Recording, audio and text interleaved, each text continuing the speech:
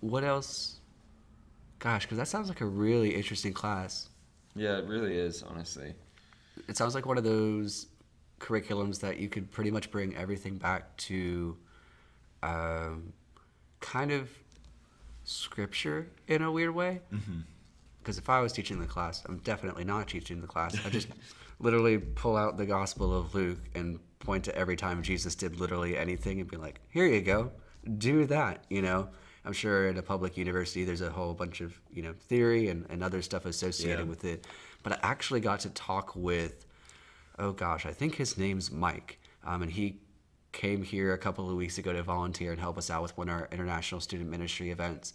And he is a retired ag leadership professor, and I don't know the difference between ag leadership and but Yeah. he pretty much was talking along the lines you were, especially with servant leadership and how your frame of reference has to be setting up your quote unquote subordinates for success, and building those personal relationships with them in a way that edifies them, in a way that empowers them, in a way that lets them know that they are not just a part of the system, but they're also an individual as well, and being able to honor, their own individual pursuits. If, Sally wants more time with her family, then you give her more time with your family, because you're just an understanding manager. If, Bill wants some mentorship, if he wants discipleship in terms of how to move up the corporate ladder and how to build his leadership skills, then you sit down and you have a couple of, lunches with Bill and see how that goes.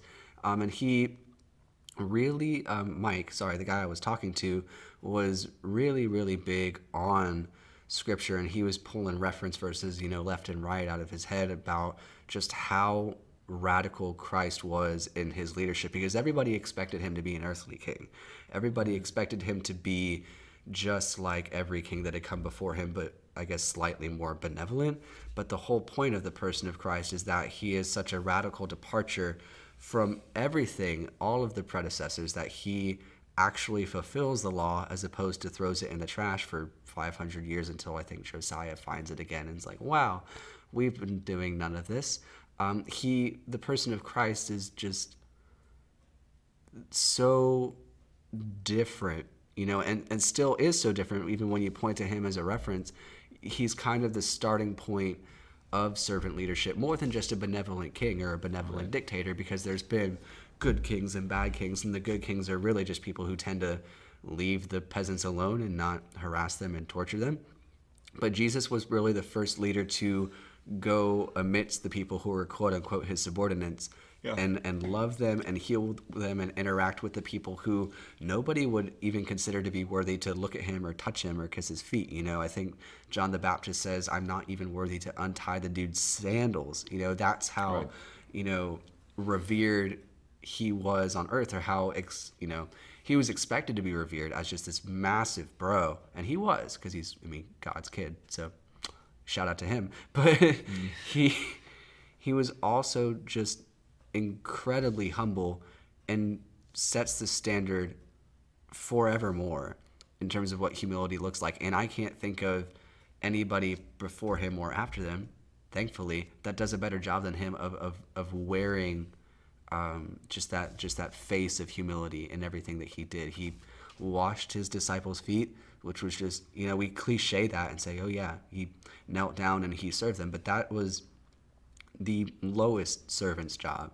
The feet were the most unclean part of the body, which Christ himself flips around when he says, blessed are the feet of he who spreads good news. It means even your feet, which are supposed to be the most dirty things about you, are sanctified and made holy. The things that are touching the dirt every second of every day are the things that are going to be made, glorious, and that are going to shine in the light of the gospel and the good news. They're going to be used to Yeah, spread the good news. exactly. And so how Christ flips the script and flips the expectations of leadership by becoming the servant. The last among you will be first, the first will be last. There's a million different ways to say it, because I think people could certainly cherry pick, and it would still be scripture, but there's a laissez-faire way of servant leadership that's pretty much treat others the way you would want to be treated. Pretty much don't be that boss that everybody hates because you're asserting your authority in a really, domineering way.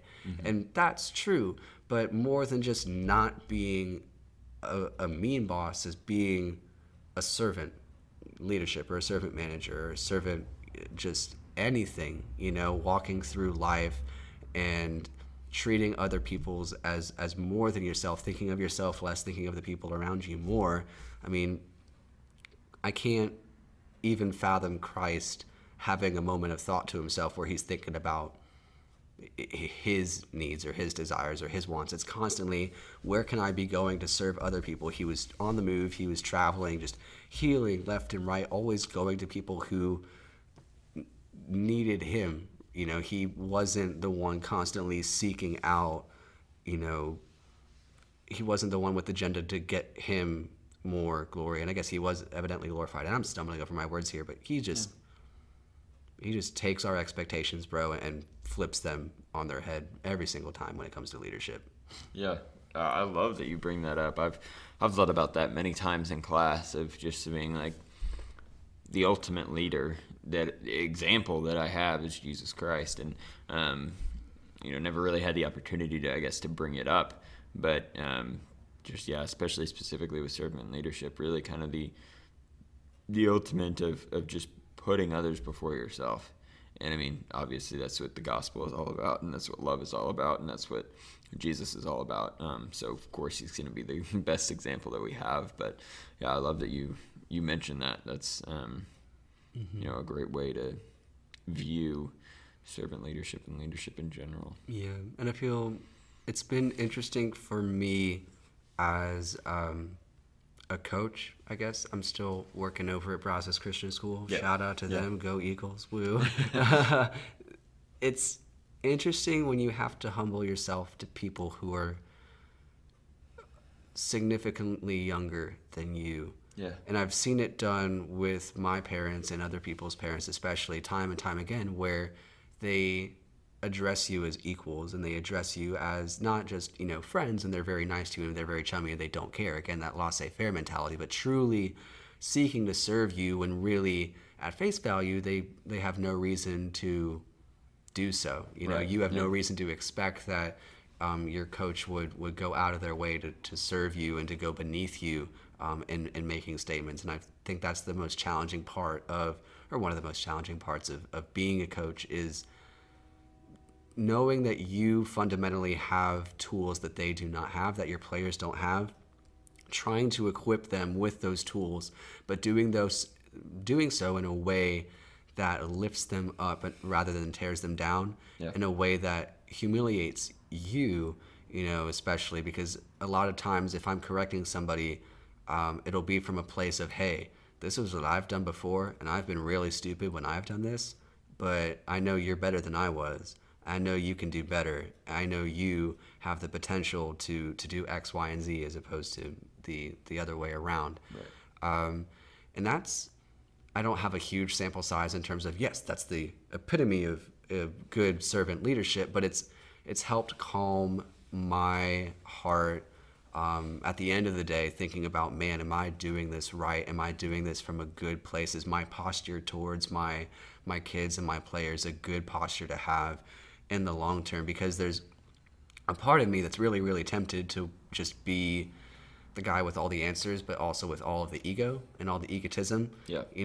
Not that I had a coach that way, but I've certainly seen coaches who are that way, who, rightly because they have a lot of information, kind of assert that information as their beat stick of authority and wave that around without really an ounce of humility. There's kind of the barking coaches, which, while you can get a response and while you can certainly get good players out of that leadership style, for one, it's not my personality. It's not my personality to bark at people.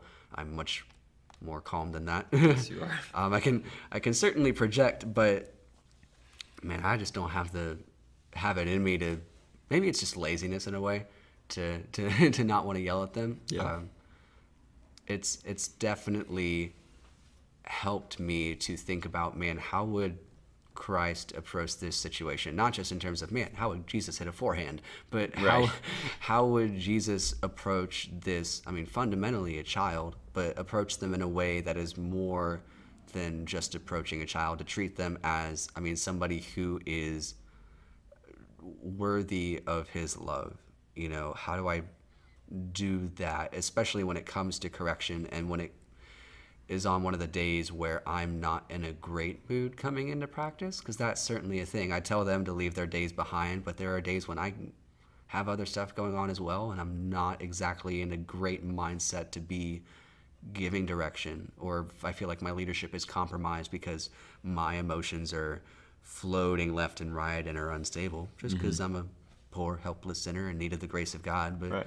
you know, definitely Jesus is the only thing I can lean into in those moments to say, you know what, here's my example, regardless of how I feel. This is what I need to be thinking about when I even consider leading these kids.